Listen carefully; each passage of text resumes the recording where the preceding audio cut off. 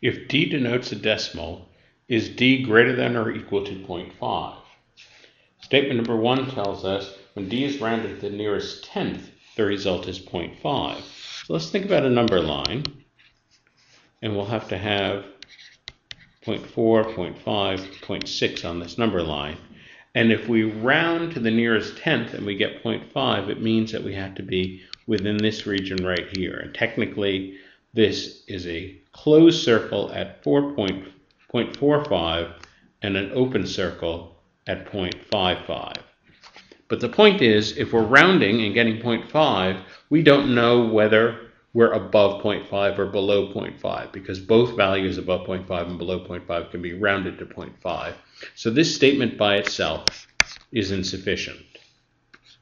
Now, forgetting about statement number 1, moving on to statement number 2, when the result is rounded to the nearest integer, the result is 1. So here we need to expand the view a bit.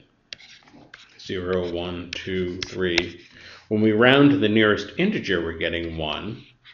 Well, technically, what this means is we could be starting anywhere from 0.5 up to an open circle at 1.5.